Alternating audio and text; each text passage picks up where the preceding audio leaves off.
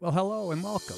My name is Mark Epner. I'm a Chicago-based pilot with over half of my 2,000 plus hours in a Cirrus SR-22. Currently, I fly this 2011 normally aspirated G3, but also fly other aircraft when the opportunity presents itself. I love flying every bit as much as you do and look for ways to share that common bond through multiple paths, including this channel, as well as Simple Flight Radio, which you can find at simpleflight.net.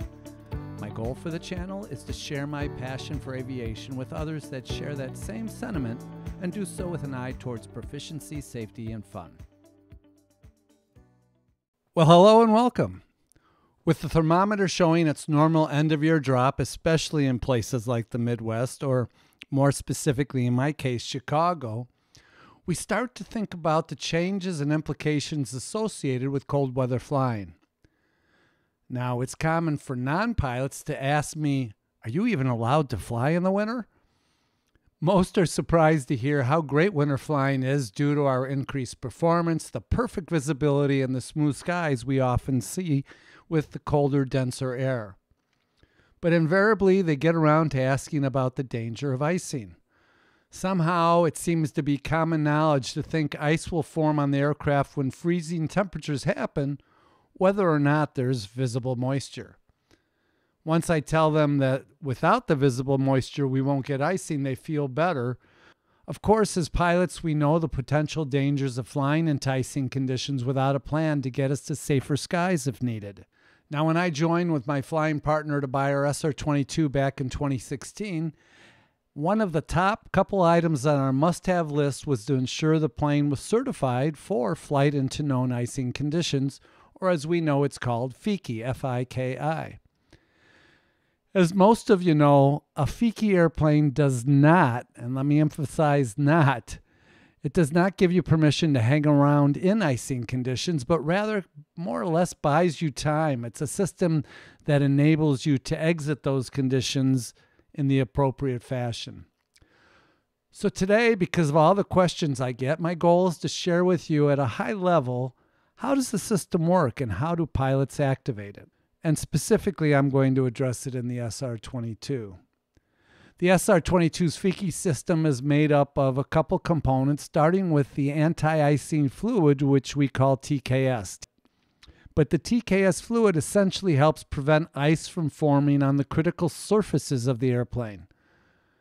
Now, associated with this fluid is a mechanical component which consists of 3 metering pumps, which distributes the TKS to the leading edges of the wings, the horizontal and vertical stabilizer, the horns of the elevator, the windshield, and the propeller. In addition, there's a heat element, which provides heat to the pitot tube and the stall warning system, which is, to many of us, the stall tab, or the vane, if you will, which heats that to prevent ice from forming there as well. And lastly, the visual aids. First, we start off with a pair of ice lights, which are lights just forward of the cabin doors that, through a diffuser, light up the leading edge of the wing on both sides of the airplane so you can see in low light or even at night conditions. The last piece of the visual identifier is this thin metal tab on both wings, which is engineered to indicate icing prior to other surfaces getting that ice. Now, the pilot controls the entire process from the switch panel. As you can see here, moving from left to right, it starts with the ice lights. Moving to the next switch is the pitot heat switch, which in addition to the pitot tube, it also heats that angle of attack and stall vane, which keeps ice off of that critical safety item. And by the way, a side note, you're not supposed to use that heating system on the ground for more than 45 seconds. I think in later models of the SR-22, it actually reduces the amount of heat when you're on the ground. But I've always been taught, and my POH says 45 seconds, the most you can use it.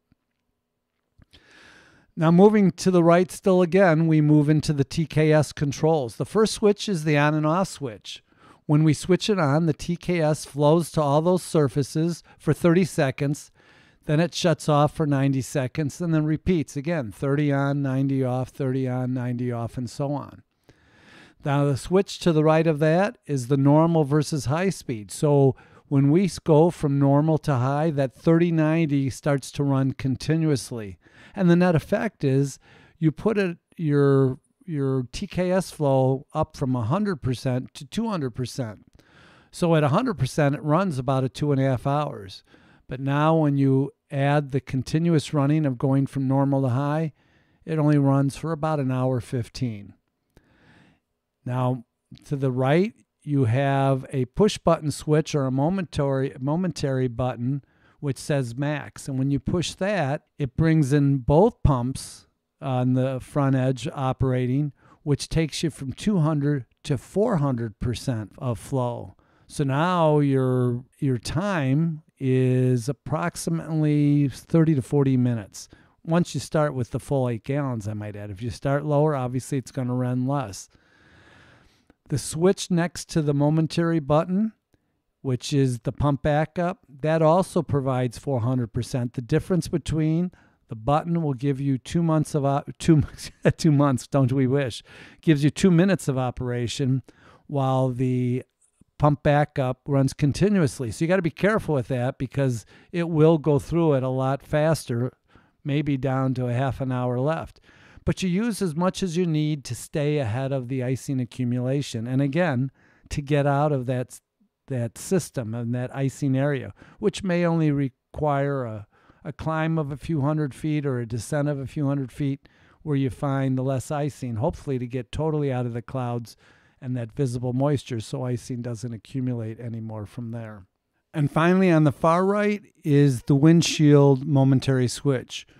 When you press that, it actually serves two purposes. One, to prime the metering pumps, so it's a great way to start the system up.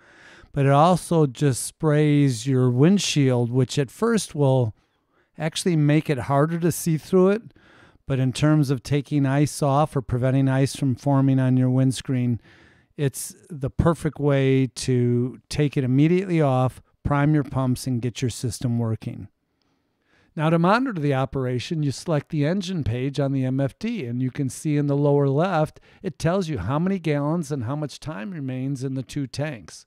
Notice it says it's on normal mode here, and it shows it's drawing from the left tank because of the box around the L. And I can choose when I push the anti-ice to auto, where it does either both or left or right, or I can select left or right. Now, to be flight into known icing certified, I need to be able to, out of my 8-gallon capacity, I need a minimum of 5 gallons. By the way, as separate aside, as the pilot in command, I have to take training every 24 months, which I did in the last few weeks. It's a great course by Cirrus, and I recommend it.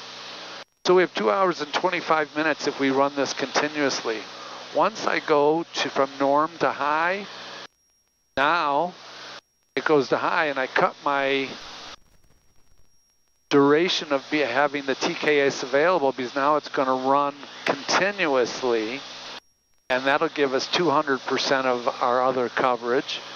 And either by doing the pump backup or the max button down here, I can get 400%, which is 36 minutes. The difference between just using the max button, that only lasts for 2 minutes. And if I put the pump backup on, then it's continuous, running at the 400%.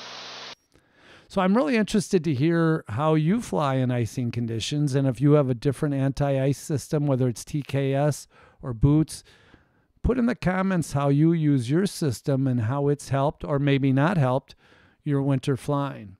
And if you have any questions, certainly leave those in the comments section below as well. So with that, we'll call it a wrap. I wish all of you a very healthy and happy New Year and a holiday season filled with family and peace, and of course, blue skies and tailwinds.